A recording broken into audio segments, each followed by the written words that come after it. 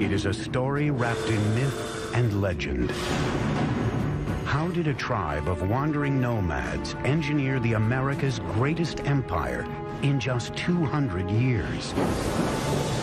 They had to devise engineering systems which were extraordinary for their age. Their civilization rivaled Rome in its sophistication. The Aztecs had the best technology that could be produced in the conditions of which they lived. Aqueducts, palaces, pyramids, and temples stood as a tribute to their gods and a testament to the power of humankind. The Aztecs' crowning achievement was a gleaming capital city that astonished European explorers called the Venice of the New World. The city spread out, glittering against its canals and its lake, bedecked with fine trees and beautiful mansions. Their thirst for power and blood set them on a course for destruction.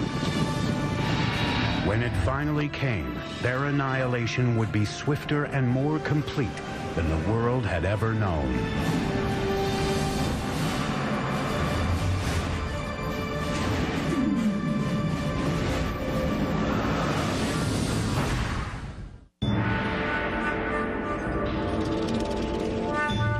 In 1325 A.D., central Mexico, near modern-day Mexico City. A young girl, just a teenager, is celebrating her impending wedding. She is the daughter of a tribal king, and she is about to join a new tribe that has been a guest of her kingdom. That tribe is now known as the Aztecs. As part of the ritual, 5 Aztec noblemen lead her to an ancient temple for the ceremony. But as she reaches the top, the noblemen suddenly veer her away from the altar and onto a slab of stone in front of the temple, one used for sacrifice. Each man holds a limb, while a 5th lifts an obsidian knife high in the air. With one searing move, he slashes it through her chest and extracts her still beating heart. That evening, the king is invited to a ceremony to celebrate the marriage. Instead, he finds a priest performing a dance, wearing the still glistening skin of his daughter. As part of the ritual, the Aztecs had flayed her to honor the god of fertility. He saw this, and he was absolutely horrified at what he saw, his dear daughter. And so he and his forces immediately chased the Aztecs into the lake and onto this island where they sought refuge. The marshy island was an unwelcoming place. Yet it was from here that the Aztecs would beat the odds against them and forge the most powerful empire of the Americas.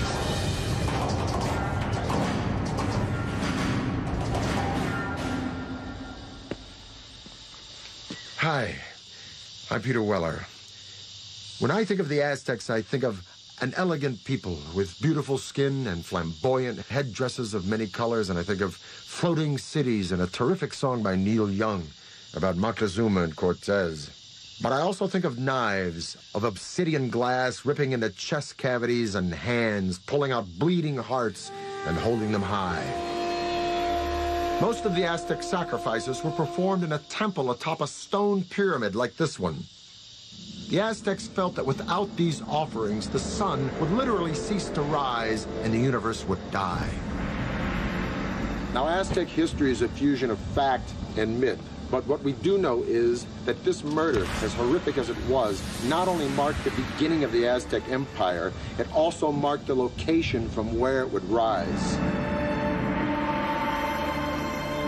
The island the Aztecs were banished to after their disastrous sacrifice of the princess was in Lake Texcoco, the largest of 5 interconnected lakes covering a valley about 40 by 70 miles.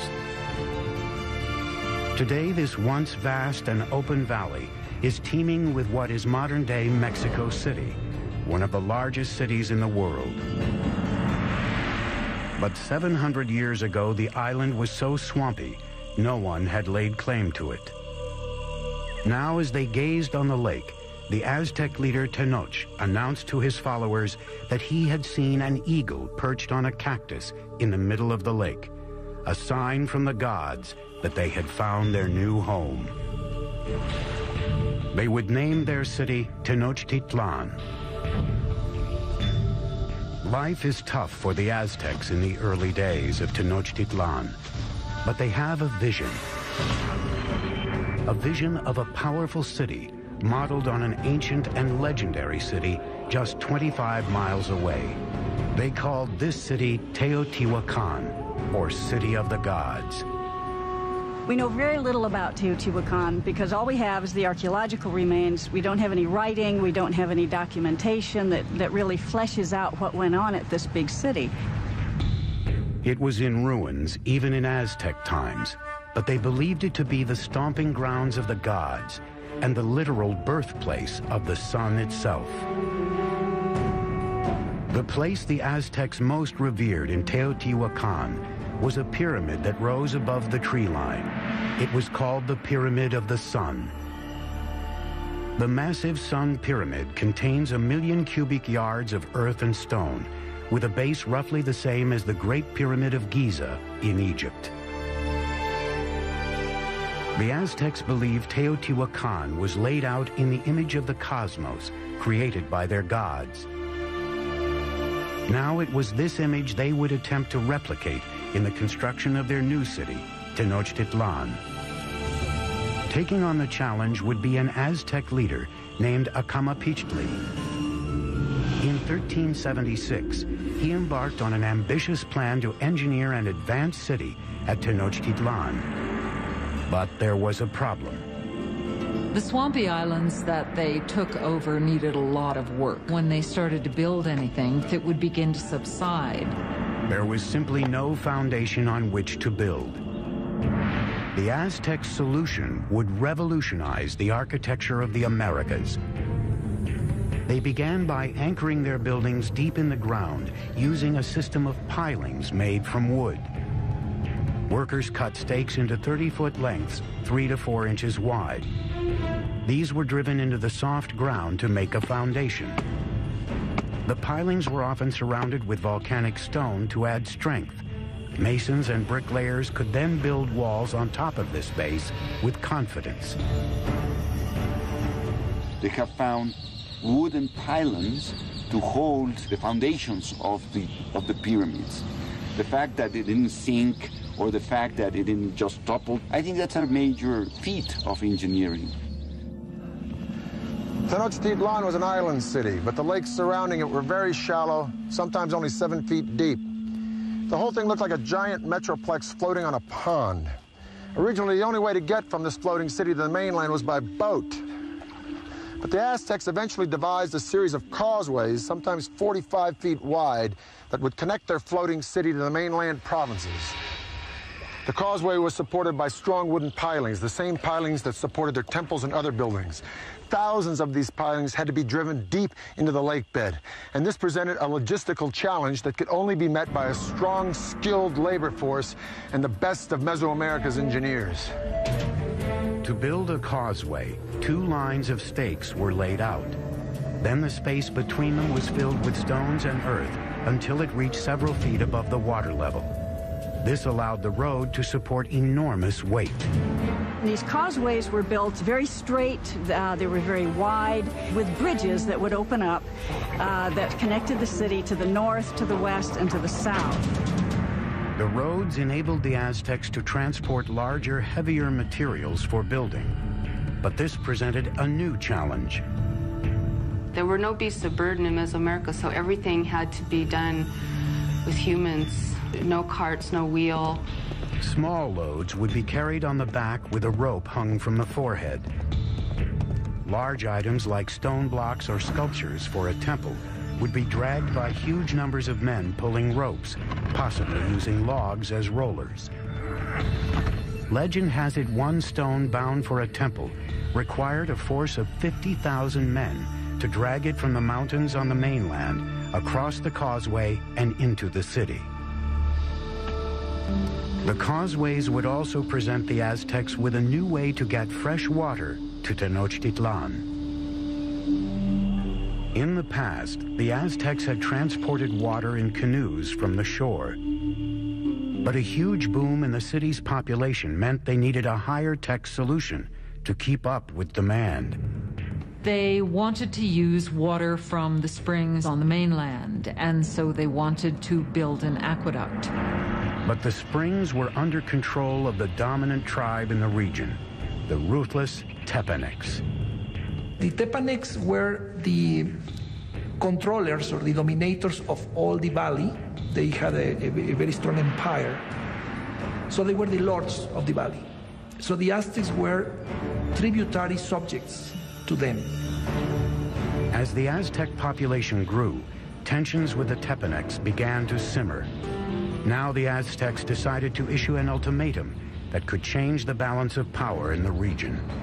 The people of Tenochtitlan not only demanded that the Tepanecs give them the water, but also demanded that they help construct the aqueduct. The Tepanecs' answer was swift and brutal. The Tepanec king, Maxtla, sent assassins who murdered the reigning Aztec leader in cold blood. This was the final straw. After decades of domination, the Aztecs would finally make their move and wage war against their ruthless overlords. And they would launch a series of wildly ambitious building projects around their growing island city that would earn them a reputation as the greatest engineers of the Americas. The founding tribe of the Aztecs called themselves the Mexica. The country of Mexico gets its name from this tribe. It is 1428, and the Aztecs have declared war on their overlords, a tribe called the Tepanecs. But to defeat the Tepanecs, they would need a little help from their neighbors. The Aztecs approached the nearby city-state of Texcoco. There, a decisive leader was on the rise. His name was Nezahualcoyotl, and his domineering leadership would be instrumental in forging the Aztec Empire. With Nezahualcoyotl at their side, the Aztec underdogs would go for the jugular. They launched an all-out attack on the Tepanec capital. After a siege of more than 100 days, they broke through Tepanec defenses and slaughtered their oppressors. After capturing the Tepanec king, Maxtla, King Nezahualcoyotl personally cut out his heart and sprinkled his blood into the waters of Lake Texcoco. Suddenly, the tables had turned. That is the exact moment of the beginning of the empire, and the Aztecs became the leaders of the Valley of Mexico.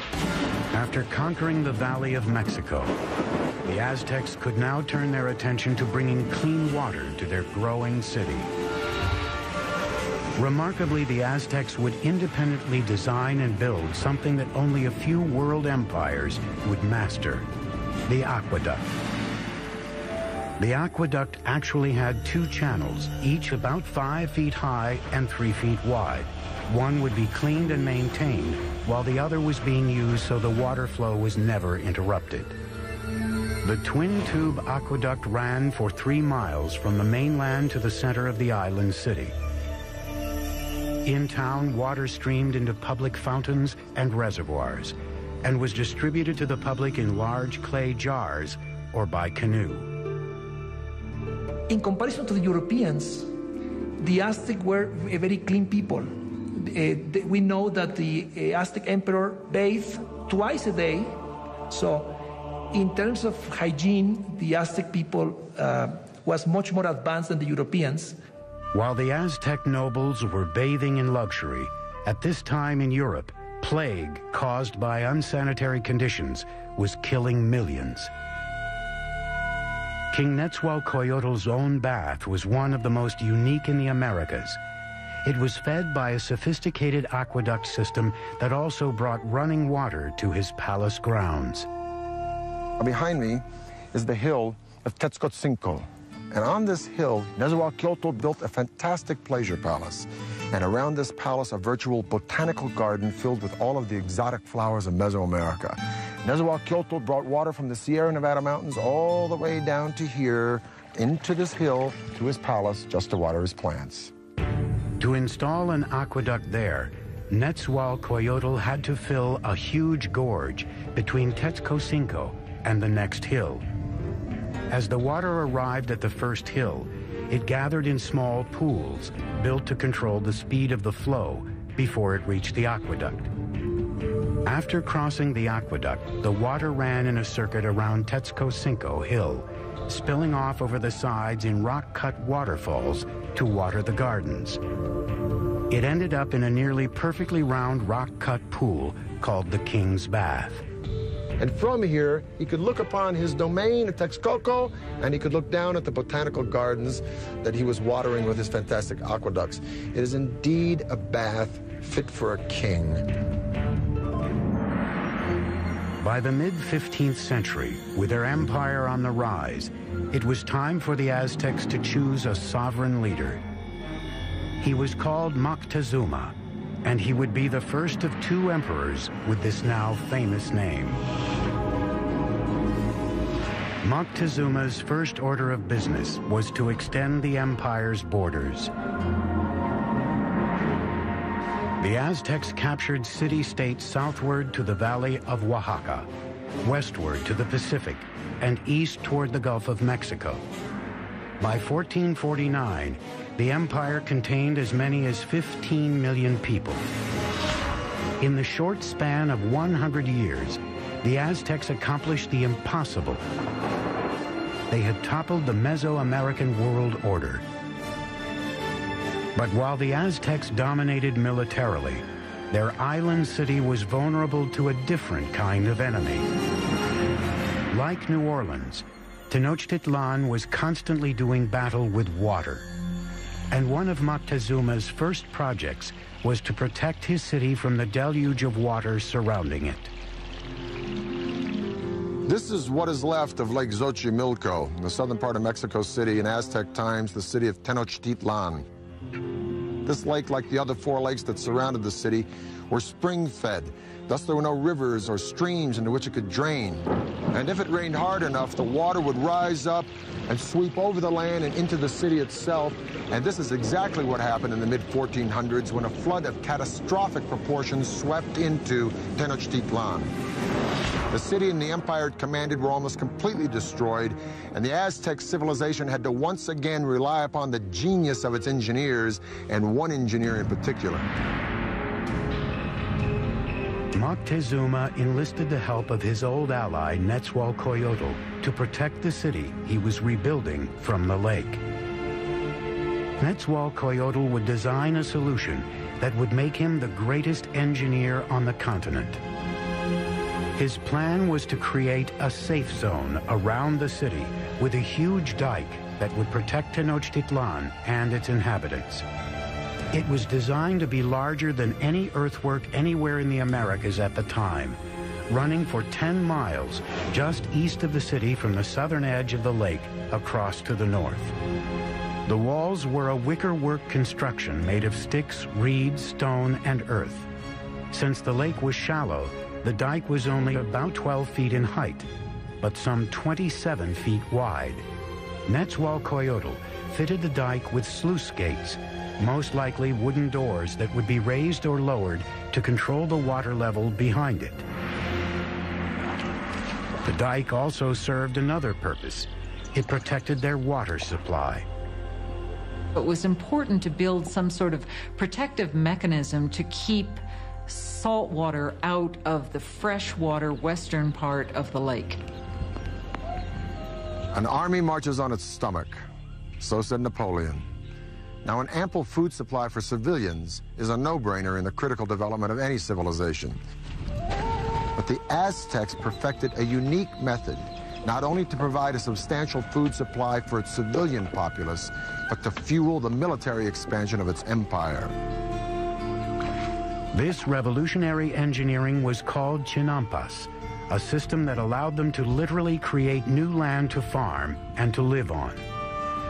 If you're going to have a city of any size, you have to provide room for them. And so what they did was build up these chinampas in the lake bed. Basically, a chinampa is an artificial island built in the lake. They look like narrow football fields, about 300 feet long by about 30 feet wide. A chinampa was built by weaving a web of sticks floating in the water and piling reeds on top of them. Mud was then scraped from the lake bottom and piled atop the reeds to form the chinampa.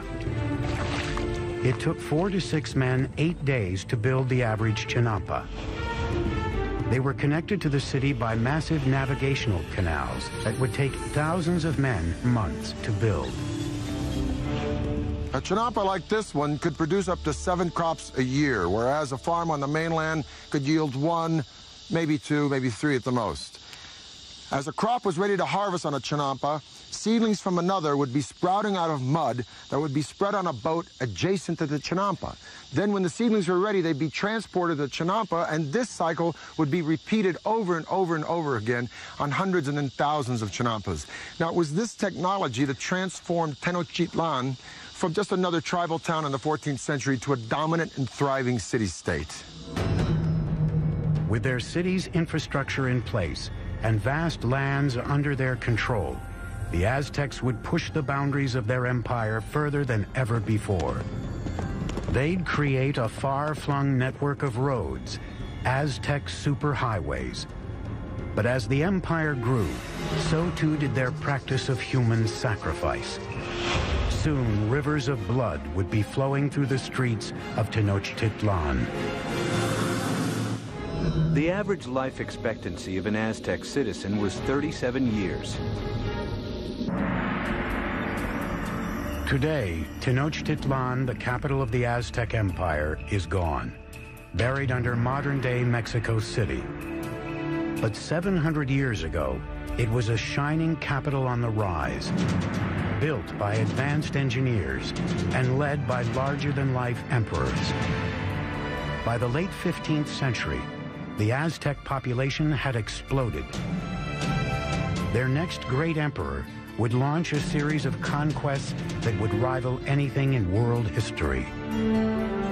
His name was Ahuitzotl, and he would prove to be an even greater warrior than his grandfather, Moctezuma.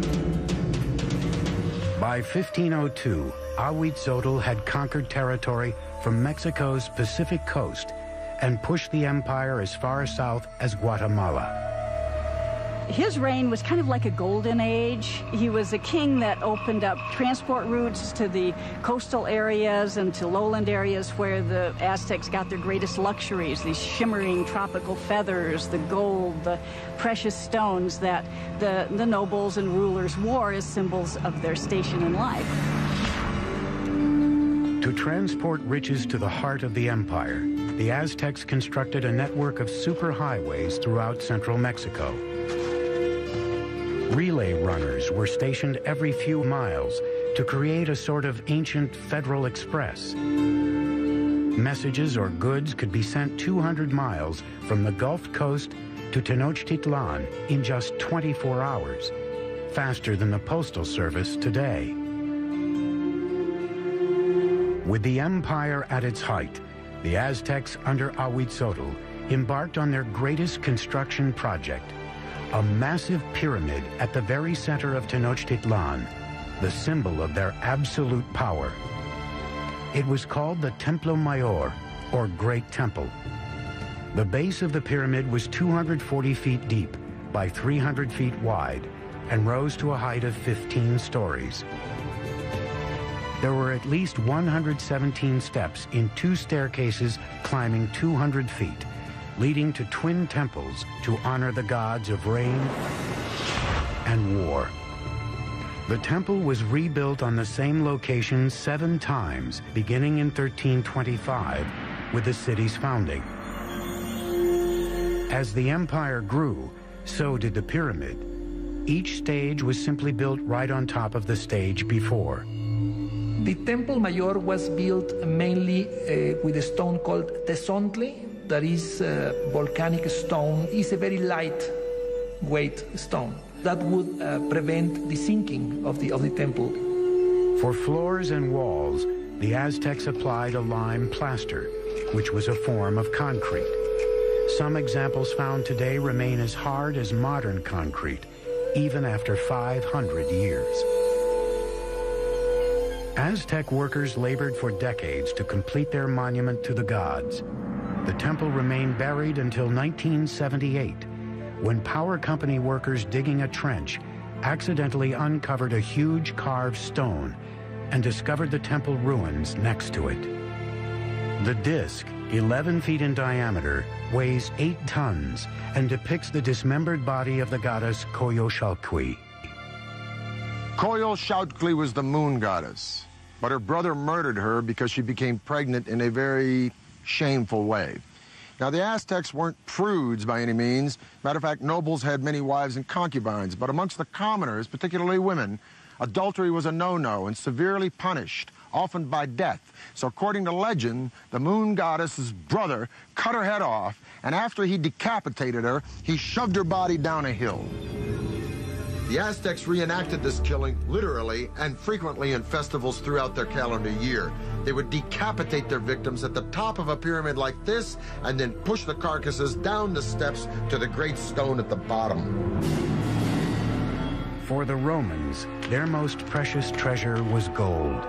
For the Egyptians, it was the afterlife. For the Aztecs, it was human blood. They felt a sense of reciprocity with the gods. So they needed to give a thanksgiving to the gods, giving the most precious thing they had, that was human blood.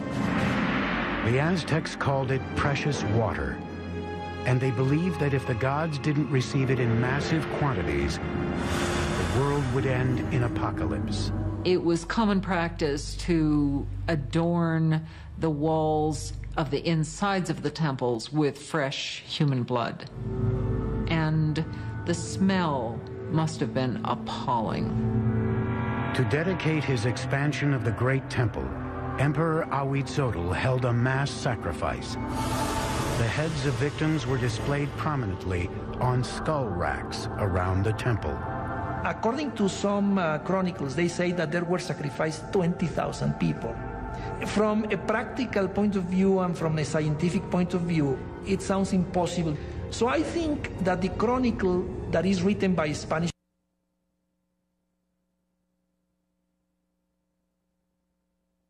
sources is basically telling us that to their eyes they were many.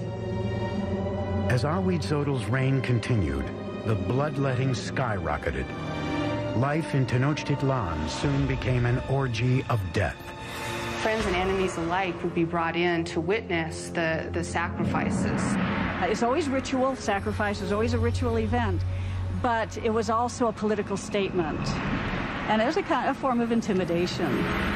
By the time of Ahuitzotl's death, the Aztecs had institutionalized sacrificial killing and turned killing on the battlefield into an art form. They were the America's fiercest fighters, an elite cadre of whom would have a spectacular new mountainside temple dedicated to them. But even they were not prepared for the war of the worlds that was about to descend upon them. Aztecs used obsidian to craft their blades, a volcanic stone so sharp it's utilized in modern-day eye surgery. 1502. Ahuitzotl, Emperor of the Aztecs, is dead. Moctezuma II, a 34-year-old former priest, comes to power. A world away, in Spain, an 18-year-old notary named Hernan Cortez is preparing to cross the Atlantic to join in his country's conquest of the New World. This is the zenith of the Aztec Empire. It now covers at least 80,000 square miles, reaching out from Tenochtitlan to both coasts and as far south as Guatemala. Some 25 million people are subject to Aztec rule. 38 provinces containing innumerable city-states are paying them heavy tribute. making the emperor and nobles fabulously rich. The city spread out, glittering against its canals and its lake, bedecked with fine trees and beautiful mansions. And Moctezuma II presided over it all. He was known for his statesmanship and military skills. A tough leader, he slaughtered the population of towns that wouldn't bend to his rule. But privately, he was troubled. It seems that Moctezuma was a passive individual, perhaps even a depressive individual. Legend says that when he witnessed a comet streaking across the skies over Tenochtitlan, he spent the rest of the night in tears.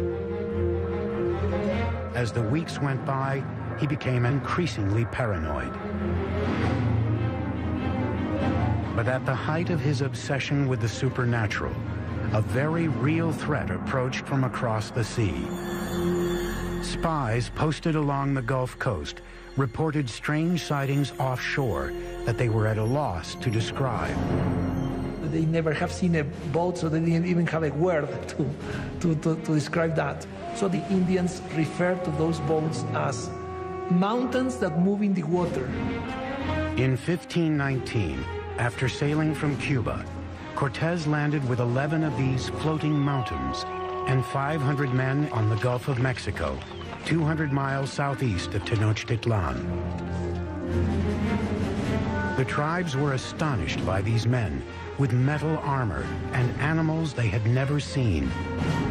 As he moved inland, tribes who resisted were brutally slaughtered, but many others were happy to provide him with provisions and men. One of the ways in which one local lord down on the Gulf Coast curried favor was to give Cortés and his company a group of women who were to not only provide for them in housekeepers sort of manner, but were also clearly meant to be courtesans as well and provide sexual services to them. But among the concubines, one in particular caught the eye of Cortés himself. She was the daughter of a chieftain who had been sold into slavery and was called La Malinche. They developed an intimate relationship, and in time, she bore a son to him. And he would have been one of the first people of mixed blood in the New World. But she was much more than a mistress. She became an interpreter for Cortés, and her role expanded to advisor and intermediary between him and the Aztecs. Not only was she his translator, but she could also tell him about things that were being said that he was not intended to hear or understand. Moctezuma's network of relay runners kept him apprised of the Spaniards' movements. It was clear they were headed for his city. As he advanced toward Tenochtitlan through the summer of 1519, Cortés amassed an army of thousands. Moctezuma's army of warriors numbered in the hundreds of thousands. They wore animal costumes on the battlefield to intimidate their opponents. Part of it was spectacle. You had just incredible costumes that the different warriors would wear. The most important warriors were knights, dressed as jaguars and eagles. The Aztec knights were initiated into their orders at sacred ceremonies at special temples like this one. This is the cave temple at Malinalco, one of 6 temples on this remote mountainside, a few hours south of Mexico City. It was finished by Moctezuma II around 1502, shortly after his coronation. Now, over in Europe, Michelangelo was pounding out the David for the Republic of Florence. But while Michelangelo was carving the David, the Aztecs were here carving this temple right out of the side of this mountain. And it is the only temple in the entire Western Hemisphere built in this manner. At the bottom of the stairs of Cuauhtli are the sculptures of two jaguars. On each side of the door, there are the remnants of two warriors. Now, the door itself represents the open mouth of a giant serpent. You can literally see its tongue coming out of the room. The Aztecs believed that this was the entrance to the womb of the earth.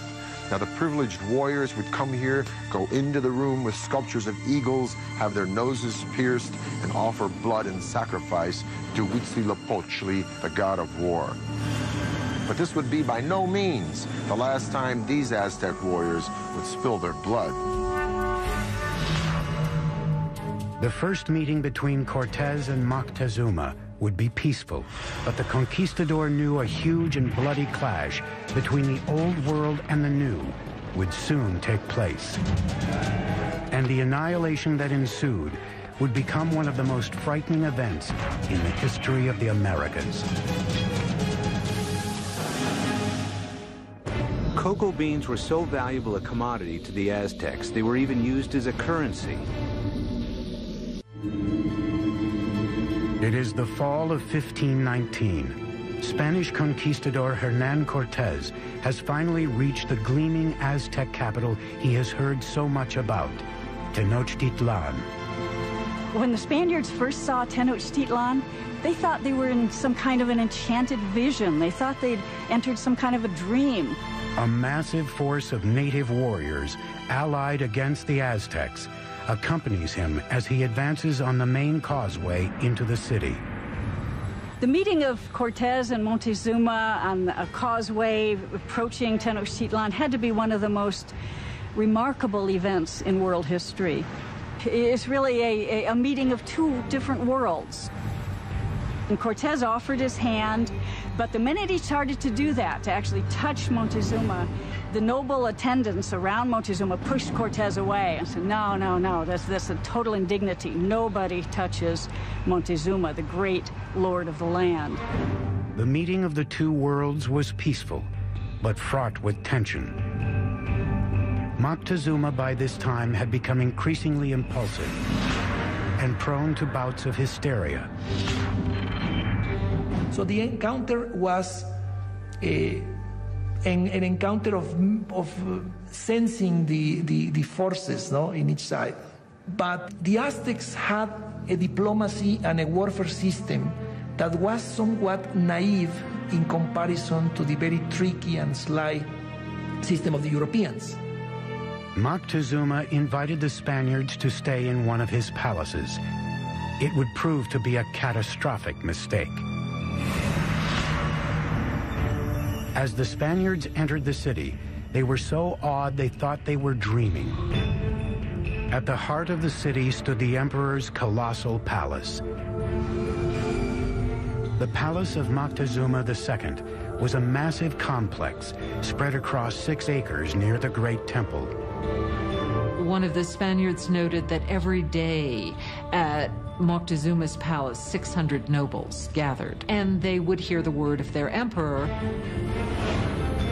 Moctezuma received the Spaniards in a large reception chamber just beyond the main entrance, designed to make the emperor appear omnipotent. But Moctezuma's palace would be the last ever built by the Aztecs. Not a week into their visit, the Spaniards went for the jugular, kidnapping Moctezuma. It was an audacious move, but it paid off. The empire appeared to be theirs. Even though Moctezuma was still the official leader of the city, he was really, for some time, nothing more than a mouthpiece for Cortez. For 6 months, tensions within the walls of Tenochtitlan slowly simmered. Then, in the spring of 1520, it all came to a head. One morning, Spanish soldiers interrupted a sacred sacrifice and slaughtered those taking part. The move sparked an uprising. For the Aztecs, the Spaniards had committed an unspeakable sacrilege. The city became engulfed in chaos as the Aztecs marched on Moctezuma's palace. Moctezuma gets up on the top of the palace and tries to talk to the people and calm them down, and by now they're just not having any of it. Moctezuma had become nothing more than the Spaniards' puppet, a betrayal so great in the eyes of his people, they pummeled him with rocks and arrows. Shortly after, Moctezuma's lifeless body was tossed from the palace walls. Whether he died at Spanish hands or from injuries inflicted by his own people may never be known.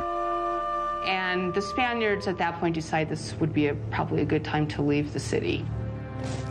On the night of June 30th, 1520, the Spaniards attempted to escape under cover of darkness.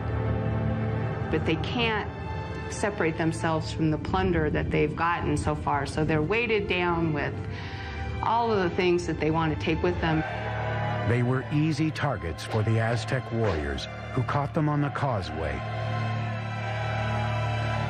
Bodies quickly piled up in the water. 400 Spaniards were killed, along with several thousand of their Indian allies. That escape has come to be called the Noche Triste, the sad night. Cortez and a few others managed to escape with their lives. The Spaniards would now destroy the shining city of Tenochtitlan for good. He would begin by severing the lifeblood of the city, the aqueduct. As hundreds of thousands of people within the city's walls were without water, Cortez created a blockade around Tenochtitlan to cut off all outside supplies of food. So the idea of this blockade was to try to make surrender the city by hunger. And the Aztecs had a tremendous resistance, so they couldn't be defeated easily. And what they decided to do is to mount an attack both by land and by sea. For centuries, the lake around Tenochtitlan was a barrier against invaders. But Cortez would find a way around that. He had thousands of his Indian allies carry ships in pieces up thousands of feet over the mountains to be assembled and launched into the lake. May 1521. Cortez unleashes his massive army in a final decisive attack on Tenochtitlan. 600 Spaniards, including 100 cavalrymen and upwards of 50,000 of their Indian allies, clash with the Aztec defenders of the city on its grand causeways. Brutal fighting continued for months. Day by day, Cortez razed the city block by block. He and his Indian allies were merciless in their systematic slaughter of the population. It was an extremely hard-fought battle, especially in the city precincts. The Aztecs made a last stand at the great temple in Tlatelolco. Warriors lined the steep steps to rain down arrows and rocks on their enemy. But it was hopeless. On August 13th, the final Aztec leader, Cuauhtémoc, was captured and surrendered to Cortez. And that was just the beginning. 20 million would die of disease brought by the Spaniards. By the end of the 16th century, we estimate that the native population had been reduced by about 90%. Modern-day Mexico City has been built atop the rubble of the once majestic city of Tenochtitlan. The Spaniards leveled it during the construction of their own colonial capital, even using stones from the great temple to build their cathedral still standing next to the temple ruins. The Aztec Empire had vanished, and with it, a legacy of astonishing engineering achievements. It has become clear from their sophisticated systems of urban planning, agriculture, and waterworks that the Aztecs stood among the most advanced of the world's great empires. The cave temple here at Malinalco is one of the few truly impressive Aztec achievements that the Spanish did not destroy. And stunning sights such as this beg the tantalizing question, if the Spanish had not come, what would Mexico look like today? I'm Peter Weller for the History Channel. Coyotl's own bath was one of the most unique in the Americas. It was fed by a sophisticated aqueduct system that also brought running water to his palace grounds. Behind me is the hill of Tetzcoatzinco. And on this hill, Nezahualcóyotl built a fantastic pleasure palace. And around this palace, a virtual botanical garden filled with all of the exotic flowers of Mesoamerica. Nezahualcóyotl brought water from the Sierra Nevada mountains all the way down to here, into this hill, to his palace, just to water his plants. To install an aqueduct there, Nezahualcóyotl had to fill a huge gorge between Tetzcoatzinco and the next hill. As the water arrived at the first hill, it gathered in small pools built to control the speed of the flow before it reached the aqueduct. After crossing the aqueduct, the water ran in a circuit around Tetzcoatzinco Hill, spilling off over the sides in rock-cut waterfalls to water the gardens. It ended up in a nearly perfectly round rock-cut pool called the King's Bath. And from here, he could look upon his domain at Texcoco, and he could look down at the botanical gardens that he was watering with his fantastic aqueducts. It is indeed a bath fit for a king. By the mid-15th century, with their empire on the rise, it was time for the Aztecs to choose a sovereign leader. He was called Moctezuma, and he would be the first of two emperors with this now famous name. Moctezuma's first order of business was to extend the empire's borders. The Aztecs captured city-states southward to the valley of Oaxaca, westward to the Pacific, and east toward the Gulf of Mexico. By 1449, the empire contained as many as 15 million people. In the short span of 100 years, the Aztecs accomplished the impossible. They had toppled the Mesoamerican world order. But while the Aztecs dominated militarily, their island city was vulnerable to a different kind of enemy. Like New Orleans, Tenochtitlan was constantly doing battle with water. And one of Moctezuma's first projects was to protect his city from the deluge of water surrounding it. This is what is left of Lake Xochimilco, in the southern part of Mexico City, in Aztec times, the city of Tenochtitlan. This lake, like the other four lakes that surrounded the city, were spring-fed. Thus, there were no rivers or streams into which it could drain. And if it rained hard enough, the water would rise up and swing a knife high in the air. With one searing move, he slashes it through her chest and extracts her still beating heart. That evening, the king is invited to a ceremony to celebrate the marriage. Instead, he finds a priest performing a dance, wearing the still glistening skin of his daughter. As part of the ritual, the Aztecs had flayed her to honor the god of fertility.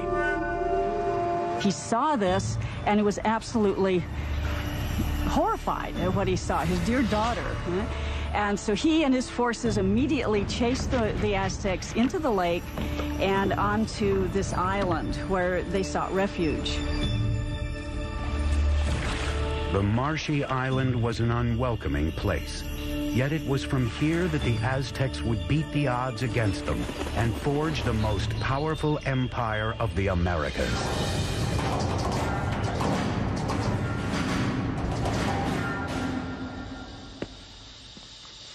Hi, I'm Peter Weller.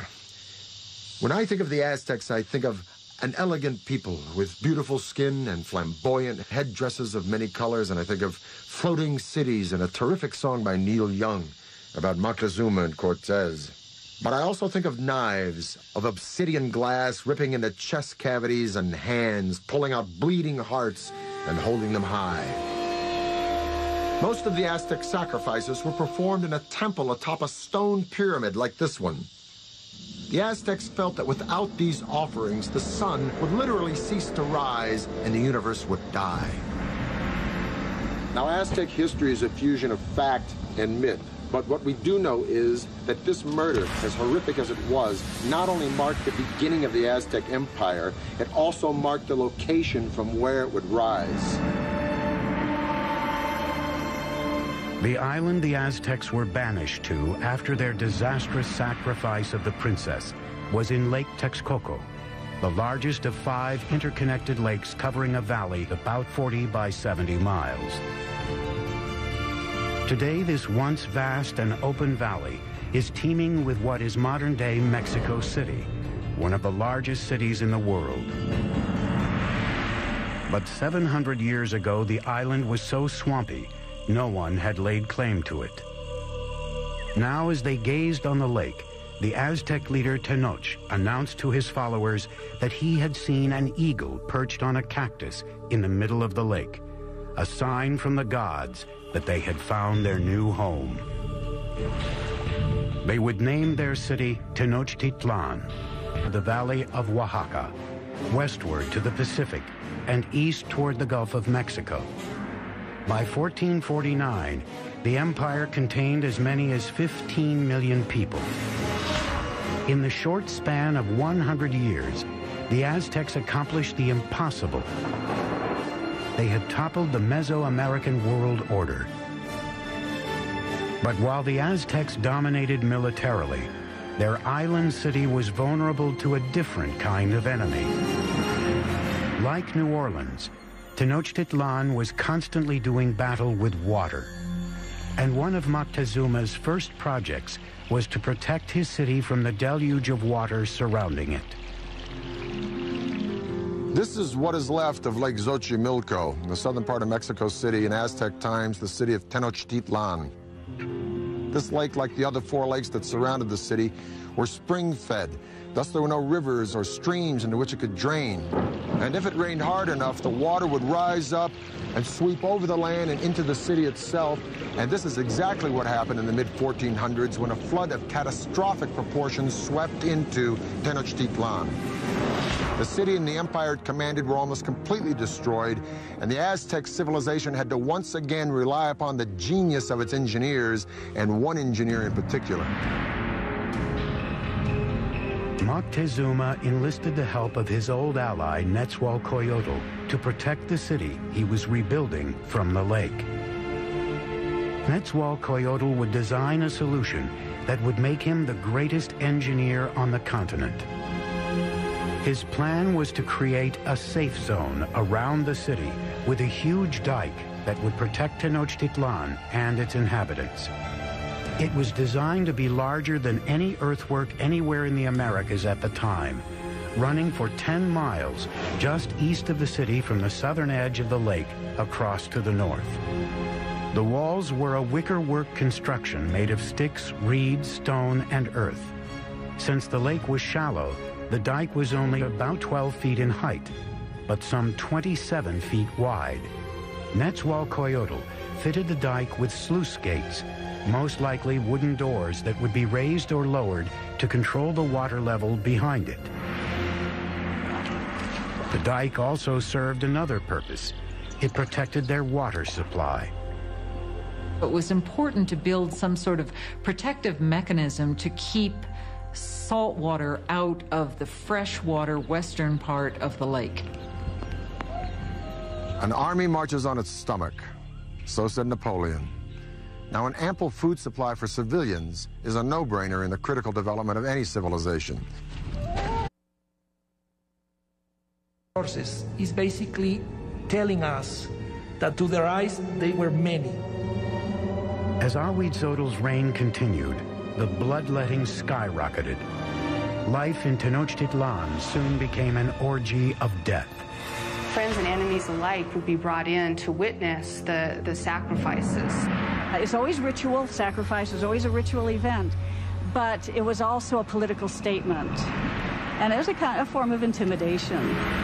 By the time of Ahuitzotl's death, the Aztecs had institutionalized sacrificial killing and turned killing on the battlefield into an art form. They were the America's fiercest fighters, an elite cadre of whom would have a spectacular new mountainside temple dedicated to them.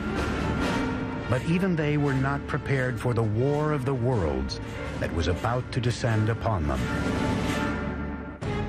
Aztecs used obsidian to craft their blades, a volcanic stone so sharp it's utilized in modern-day eye surgery. 1502, Ahuitzotl, Emperor of the Aztecs, is dead. Moctezuma II, a 34-year-old former priest, comes to power. A world away in Spain, an 18-year-old notary named Hernan Cortez is preparing to cross the Atlantic to join in his country's conquest of the New World. This is the zenith of the Aztec Empire. It now covers at least 80,000 square miles, reaching out from Tenochtitlan to both coasts and as far south as Guatemala. Some 25 million people are subject to Aztec rule. 38 provinces containing innumerable city-states are paying them heavy tribute, making the emperor and nobles fabulously rich. The city spread out, glittering against its canals and its lake, bedecked with fine trees and beautiful mansions. And Moctezuma II presided over it all. He was known for his statesmanship and military skills. A tough leader, he slaughtered the population of towns that wouldn't bend to his rule. But privately, he was troubled. It seems that Moctezuma was a passive individual, perhaps even a depressive individual. Legend says that when he witnessed a comet streaking across the skies over Tenochtitlan, he spent the rest of the night in tears. As the Aztec population grew, tensions with the Tepanecs began to simmer. Now the Aztecs decided to issue an ultimatum that could change the balance of power in the region. The people of Tenochtitlan not only demanded that the Tepanecs give them the water, but also demanded that they help construct the aqueduct. The Tepanecs' answer was swift and brutal. The Tepanec king, Maxtla, sent assassins who murdered the reigning Aztec leader in cold blood. This was the final straw. After decades of domination, the Aztecs would finally make their move and wage war against their ruthless overlords. And they would launch a series of wildly ambitious building projects around their growing island city that would earn them a reputation as the greatest engineers of the Americas. The founding tribe of the Aztecs called themselves the Mexica. The country of Mexico gets its name from this tribe. It is 1428, and the Aztecs have declared war on their overlords, a tribe called the Tepanecs. But to defeat the Tepanecs, they would need a little help from their neighbors. The Aztecs approached the nearby city-state of Texcoco. There, a decisive leader was on the rise. His name was Nezahualcóyotl, and his domineering leadership would be instrumental in forging the Aztec Empire. With Nezahualcóyotl at their side, the Aztec underdogs would go for the jugular. They launched an all-out attack on the Tepanec capital. After a siege of more than 100 days, they broke through Tepanec defenses and slaughtered their oppressors. After capturing the Tepanec king, Maxtla, King Nezahualcóyotl personally cut out his heart and sprinkled his blood into the waters of Lake Texcoco. Suddenly, the tables had turned. That is the exact moment of the beginning of the empire, and the Aztecs became the leaders of the Valley of Mexico. After conquering the Valley of Mexico, the Aztecs could now turn their attention to bringing clean water to their growing city. Remarkably, the Aztecs would independently design and build something that only a few world empires would master: the aqueduct. The aqueduct actually had two channels, each about 5 feet high and 3 feet wide. One would be cleaned and maintained, while the other was being used so the water flow was never. that would be spread on a boat adjacent to the chinampa. Then when the seedlings were ready, they'd be transported to chinampa, and this cycle would be repeated over and over and over again on hundreds and then thousands of chinampas. Now, it was this technology that transformed Tenochtitlan from just another tribal town in the 14th century to a dominant and thriving city-state. With their city's infrastructure in place and vast lands under their control, the Aztecs would push the boundaries of their empire further than ever before. They'd create a far-flung network of roads, Aztec superhighways. But as the empire grew, so too did their practice of human sacrifice. Soon, rivers of blood would be flowing through the streets of Tenochtitlan. The average life expectancy of an Aztec citizen was 37 years. Today, Tenochtitlan, the capital of the Aztec Empire, is gone, buried under modern-day Mexico City. But 700 years ago, it was a shining capital on the rise, built by advanced engineers and led by larger-than-life emperors. By the late 15th century, the Aztec population had exploded. Their next great emperor would launch a series of conquests that would rival anything in world history. His name was Ahuitzotl, and he would prove to be an even greater warrior than his grandfather, Moctezuma. By 1502, Ahuitzotl had conquered territory from Mexico's Pacific coast and pushed the empire as far south as Guatemala. His reign was kind of like a golden age. He was a king that opened up transport routes to the coastal areas and to lowland areas where the Aztecs got their greatest luxuries, these shimmering tropical feathers, the gold, the precious stones that the nobles and rulers wore as symbols of their station in life. To transport riches to the heart of the empire, the Aztecs constructed a network of superhighways throughout central Mexico.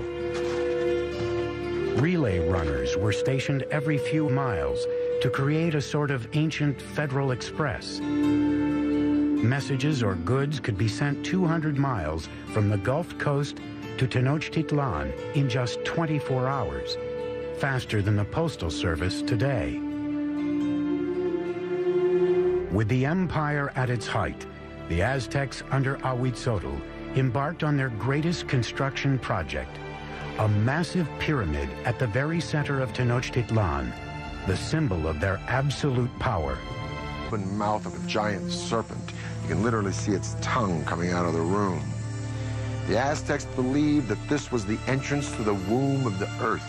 Now, the privileged warriors would come here, go into the room with sculptures of eagles, have their noses pierced, and offer blood and sacrifice to Huitzilopochtli, the god of war. But this would be by no means the last time these Aztec warriors would spill their blood. The first meeting between Cortez and Moctezuma would be peaceful, but the conquistador knew a huge and bloody clash between the old world and the new would soon take place. And the annihilation that ensued would become one of the most frightening events in the history of the Americas. Cocoa beans were so valuable a commodity to the Aztecs, they were even used as a currency. It is the fall of 1519. Spanish conquistador Hernán Cortés has finally reached the gleaming Aztec capital he has heard so much about, Tenochtitlan. When the Spaniards first saw Tenochtitlan, they thought they were in some kind of an enchanted vision. They thought they'd entered some kind of a dream.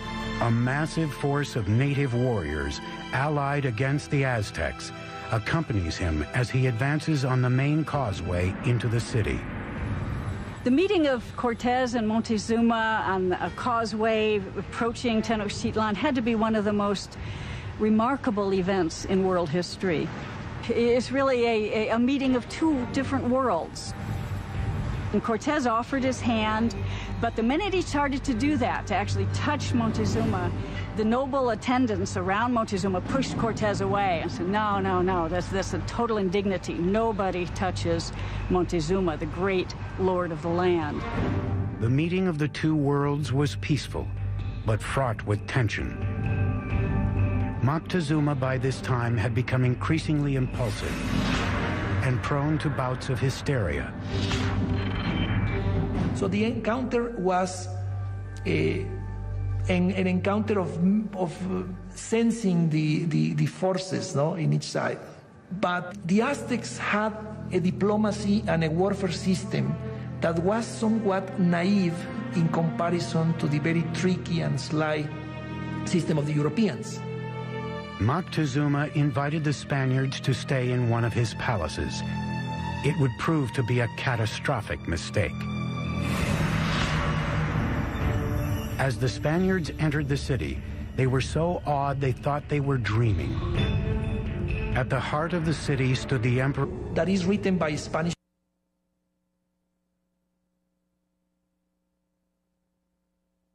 sources. Is basically telling us that to their eyes they were many. As Ahuitzotli's reign continued, the bloodletting skyrocketed. Life in Tenochtitlan soon became an orgy of death. Friends and enemies alike would be brought in to witness the sacrifices. It's always ritual. Sacrifice is always a ritual event, but it was also a political statement, and it was a kind of form of intimidation. By the time of Ahuitzotli's death, the Aztecs had institutionalized sacrificial killing and turned killing on the battlefield into an art form.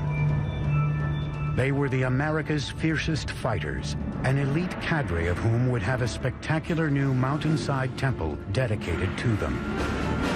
But even they were not prepared for the war of the worlds that was about to descend upon them. Aztecs used obsidian to craft their blades, a volcanic stone so sharp it's utilized in modern-day eye surgery. 1502. Ahuitzotl, Emperor of the Aztecs, is dead. Moctezuma II, a 34-year-old former priest, comes to power. A world away, in Spain, an 18-year-old notary named Hernan Cortez is preparing to cross the Atlantic to join in his country's conquest of the New World. This is the zenith of the Aztec Empire. It now covers at least 80,000 square miles, reaching out from Tenochtitlan to both coasts and as far south as Guatemala. Some 25 million people are subject to Aztec rule. 38 provinces containing innumerable city-states are paying them heavy tribute, making the emperor and nobles fabulously rich. The city spread out, glittering against its canals and its lake, bedecked with fine trees and beautiful mansions. And Moctezuma II presided over it all. He was known for his statesmanship and military skills. A tough leader, he slaughtered the population of towns that wouldn't bend to his rule. But privately, he was troubled.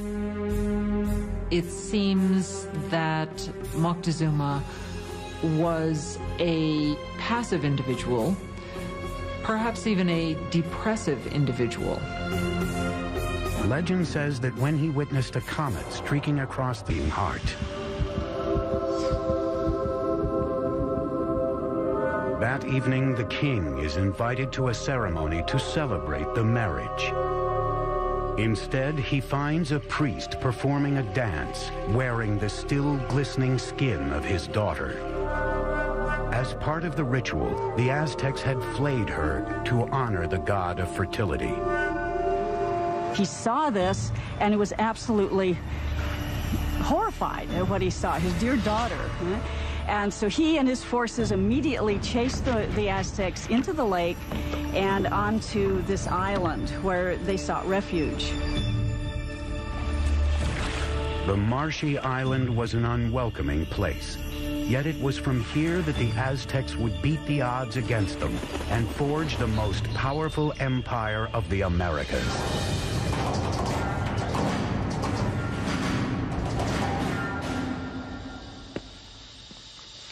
Hi, I'm Peter Weller. When I think of the Aztecs, I think of an elegant people with beautiful skin and flamboyant headdresses of many colors, and I think of floating cities and a terrific song by Neil Young about Moctezuma and Cortez. But I also think of knives, of obsidian glass ripping into chest cavities and hands, pulling out bleeding hearts and holding them high. Most of the Aztec sacrifices were performed in a temple atop a stone pyramid like this one. The Aztecs felt that without these offerings, the sun would literally cease to rise and the universe would die. Now, Aztec history is a fusion of fact and myth. But what we do know is that this murder, as horrific as it was, not only marked the beginning of the Aztec Empire, it also marked the location from where it would rise. The island the Aztecs were banished to after their disastrous sacrifice of the princess was in Lake Texcoco, the largest of 5 interconnected lakes covering a valley about 40 by 70 miles. Today, this once vast and open valley is teeming with what is modern-day Mexico City, one of the largest cities in the world. But 700 years ago, the island was so swampy, no one had laid claim to it. Now, as they gazed on the lake, the Aztec leader Tenoch announced to his followers that he had seen an eagle perched on a cactus in the middle of the lake, a sign from the gods that they had found their new home. They would name their city Tenochtitlan. Life is tough for the Aztecs in the early days of Tenochtitlan, but they have a vision and piling reeds on top of them. Mud was then scraped from the lake bottom and piled atop the reeds to form the Chinampa. It took 4 to 6 men 8 days to build the average Chinampa. They were connected to the city by massive navigational canals that would take thousands of men months to build. A Chinampa like this one could produce up to 7 crops a year, whereas a farm on the mainland could yield 1, maybe 2, maybe 3 at the most.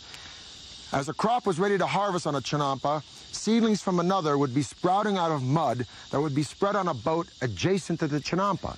Then when the seedlings were ready, they'd be transported to the Chinampa, and this cycle would be repeated over and over and over again on hundreds and then thousands of Chinampas. Now, it was this technology that transformed Tenochtitlan from just another tribal town in the 14th century to a dominant and thriving city-state. With their city's infrastructure in place and vast lands under their control, the Aztecs would push the boundaries of their empire further than ever before. They'd create a far-flung network of roads, Aztec superhighways. But as the empire grew, so too did their practice of human sacrifice. Soon, rivers of blood would be flowing through the streets of Tenochtitlan. The average life expectancy of an Aztec citizen was 37 years. Today, Tenochtitlan, the capital of the Aztec Empire, is gone, buried under modern-day Mexico City. But 700 years ago, it was a shining capital on the rise, built by advanced engineers and led by larger-than-life emperors. By the late 15th century, the Aztec population had exploded. Their next great emperor would launch a series of conquests that would rival anything in world history. His name was Ahuitzotl, and he would prove to be an even greater warrior than his grandfather, Moctezuma. By 1502, Ahuitzotl had conquered territory from Mexico's Pacific coast and pushed the empire as far south as Guatemala.